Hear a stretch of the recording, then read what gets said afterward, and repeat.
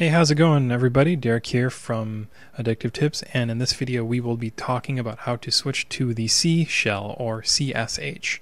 So a little information up front: the CSH shell, it does things differently than Bash. So it's one of the favorite shells in BSD. I'm not a BSD expert by any means, but they use it a lot in BSD, and it's been around for a very long time, and it uses command syntax in the C++ programming language, or the C programming language, one of the two, instead of, just Bash and what we're used to with the Bourne Again shell, the Bash shell. So if you like BSD, if you're on Linux on your day-to-day and you want to use something a little different, you want to use something you're familiar with in that area, or maybe you just want to find a good alternative to Bash on Linux that respects your C programming skills, I would definitely check this one out. And so to switch to it, because that's what we're going to be going over today, you're going to need to install it.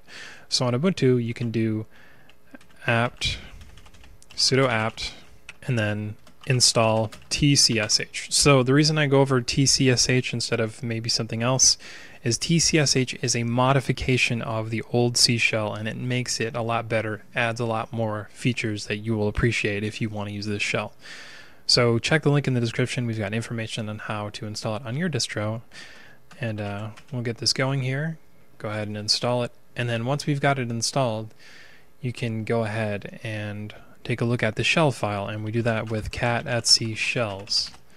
So now we can see we've got our TSH thing here, the binary that we need, the valid login shell, I should say. We can highlight, click copy, and then we can do chsh without sudo, because we want to set it for the user we're using now, not the root user. And then we can do our password, and then we can do /bin/tcsh,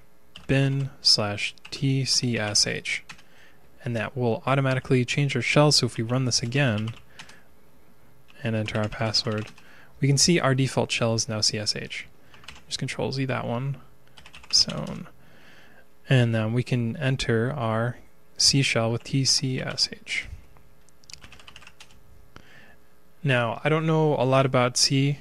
I'm not a programmer, but I do know that you can run the tcsh command with man, and you can read all about how this works. So there's a lot of different features. It's a huge synopsis and description. And as we can see, this is an enhanced but completely compatible version of the Berkeley Unix C shell. And it works as a command language interpreter, and it does a lot of different stuff. So if you want to switch to this shell, now you know how to do it on Linux.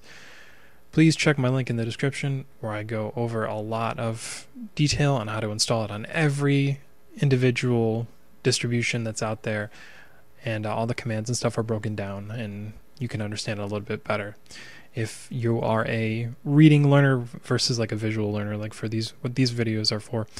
Anyways, guys, I hope you enjoyed this video, and I will see you in the next one. Hey, how's it going, everybody? Derek here from Addictive Tips, and in this video we will be talking about how to switch to the C shell or CSH. So a little information up front: the CSH shell, it does things differently than Bash. So it's one of the favorite shells in BSD. I'm not a BSD expert by any means, but they use it a lot in BSD, and it's been around for a very long time, and it uses command syntax in the C++ programming language, or the C programming language, one of the two, instead of, just Bash and what we're used to with the Bourne Again shell, the Bash shell. So if you like BSD, if you're on Linux on your day-to-day and you want to use something a little different, you want to use something you're familiar with in that area, or maybe you just want to find a good alternative to Bash on Linux that respects your C programming skills, I would definitely check this one out. And so to switch to it, because that's what we're going to be going over today, you're going to need to install it. So on Ubuntu, you can do apt sudo apt and then install tcsh. So the reason I go over tcsh instead of maybe something else is tcsh is a modification of the old C shell, and it makes it a lot better, adds a lot more features that you will appreciate if you want to use this shell. So check the link in the description. We've got information on how to install it on your distro, and we'll get this going here.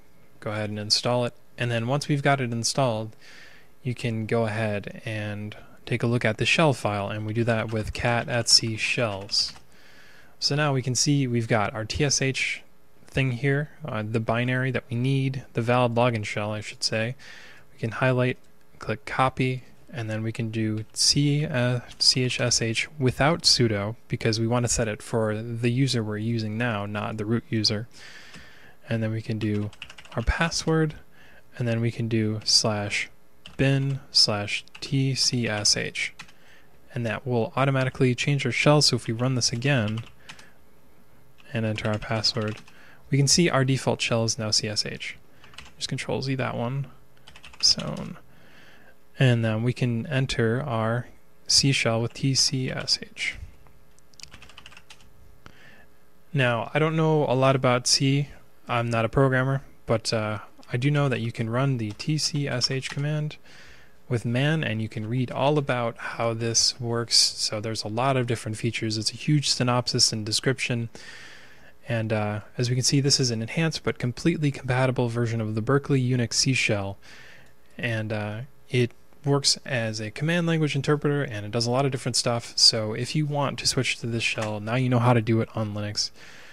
Please check my link in the description, where I go over a lot of detail on how to install it on every individual distribution that's out there, and all the commands and stuff are broken down, and you can understand it a little bit better if you are a reading learner versus like a visual learner, like for what these videos are for. Anyways guys, I hope you enjoyed this video, and I will see you in the next one.